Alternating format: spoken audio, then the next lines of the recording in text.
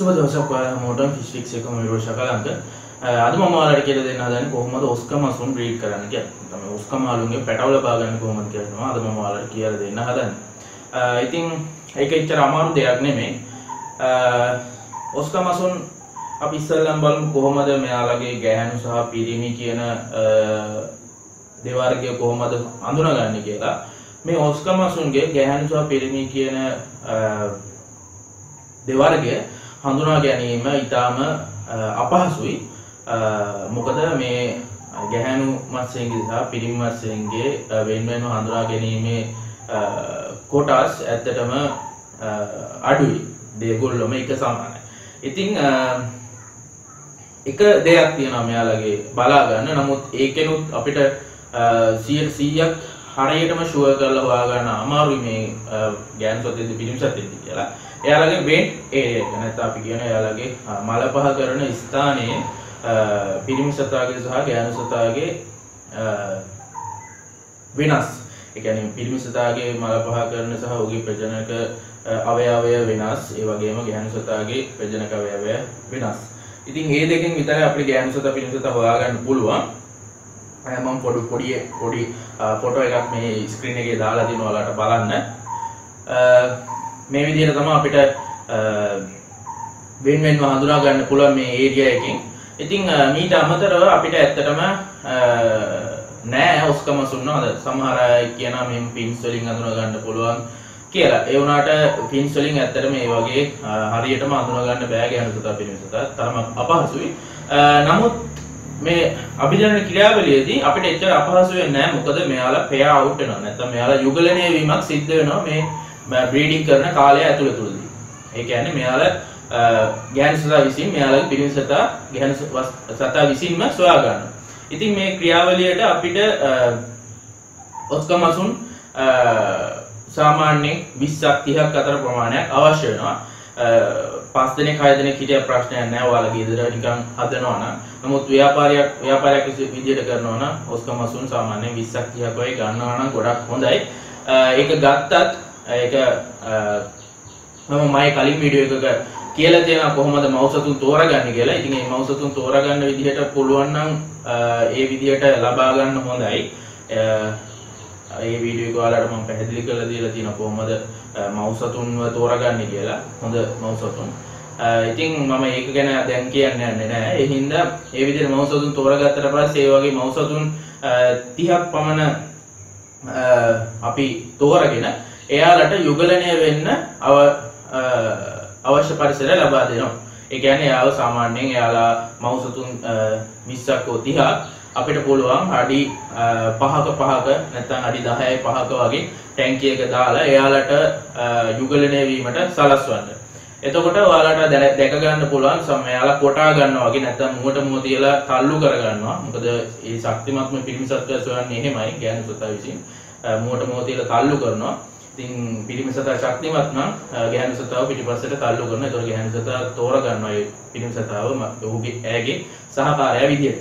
ඉතින් මේ විදිහට තමයි යුගලනය වෙන්නේ. මෙහෙම යුගලනය වුණාට පස්සේ අපිට පුළුවන් මේ යුගලනය වෙච්ච මවුසතුන් වෙන වෙනම අඩි 5ක් දිග අඩි 5ක් ටැංක් පළල අඩියක් වගේ උස ටැංකියක යුගලනය බැගින් යුගල බැගින් දාගෙන යන්න.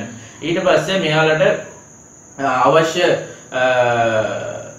පරිසරයක් තියෙන. කියන්නේ උන්ගේ බිත්තර ඇලවීම සඳහා උපස්තරයක් අවශ්‍යයි. ඉතින් ඒ හින්දා ටයිල් කැබල් එක අපි කියන රළු පැත්ත, සිනිඳු පැත්ත නෙමෙයි ටයිල් කැබල් එක රළු පැත්ත අපි ටැංකියේ අඩියට දාලා තියන්න ඕනේ. ඉතින් ඒ රළු පුෂ්ඨය තමයි ගැහැණු සතා විසින් බිත්තර දමන්නේ. ඊට පස්සේ පිරිමි සතා විසින් ඒ බිත්තර සංසේචනය කරන ඔහුගේ ශුක්‍රාණු මුදා හැරලා. ඉතින් මේ විදිහට තමයි මේ වැඩ කටයුතු වෙන්නේ මේ ගැහැණු සතුන්ගේ සහ මේ පිරිමි සතුන්ගේ මේ ඔස්කමාලුන්ගේ. ඉතින් මේ විදිහට අපි අවශ්‍ය පරිසරය හදලා දුන්නාට පස්සේ විශේෂයෙන්ම වතුරේ උෂ්ණත්වය සෙල්සියස් අංශක 25ට වඩා වැඩි වෙන්න ඕනේ. 25 30ත් අතර වෙනවා නම් ගොඩක් හොඳයි මේ ඔස්කමාලුන්ගේ.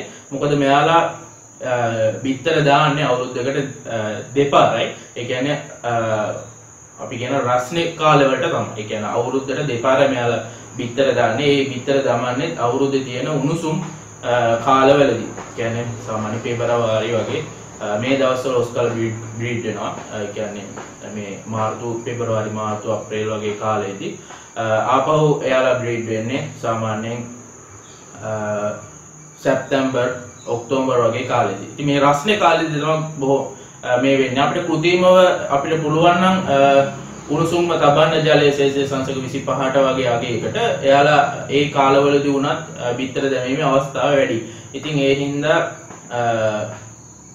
අපිට සාමාන්‍යයෙන් වෘත්තීය වශයෙන් යද්දී අපිට හීටර්ස් භාවිතා කරන්න බෑ. ඉතින් ඒ හින්දා මේ අවුරුද්දට දෙපාර මේ අවුරුද්දේ මේ කාලවලදී තමයි මෙයාලා බ්‍රීඩ් කරන්න ගන්නේ. ඉතින් මේවා තමයි සාමාන්‍ය බ්‍රීඩ් වලදී කියන්න තියෙන්නේ. ඊට පස්සේ අපි බිත්තර දැම්මට පස්සේ මේ මසුන් දෙන්න අපිට පුළුවන් ඒ මසුන් දෙදෙනාටම ඒ හැච් කිරීමට නැත්නම් ඒ බිත්තර වලින් පැටව වෙනකම් බලා ගැනීමට සලස්වන්න. නැත්නම් අපිට පුළුවන් ඒ බිත්තර දාපු ටයිල් එක වෙනම ටැංකියකට දාලා මෙතලින් බ්ලූ දාලා ඒරියක් නැත්නම් ස්පොන්ජ් ෆිල්ටර් එකක් වගේ ෆිල්ටර් එකක් යූස් කරන්න පුළුවන් නම් ඒ ටැංකියට ගොඩක් හොඳයි. ඉතින් ඒරියේෂන් එකයි අපිට මෙතලින් බ්ලූ දාන්න පුළුවන් බිත්තර ආසාදනය වෙන එක නවත්වන්න. ඉතින් දාලා දවස් 3ක් යනකොට ඔයාලට දැක ගන්න පුළුවන් මේ බිත්තර වලින් පැටව එළියට ඇවිල්ලා දඟලනවා.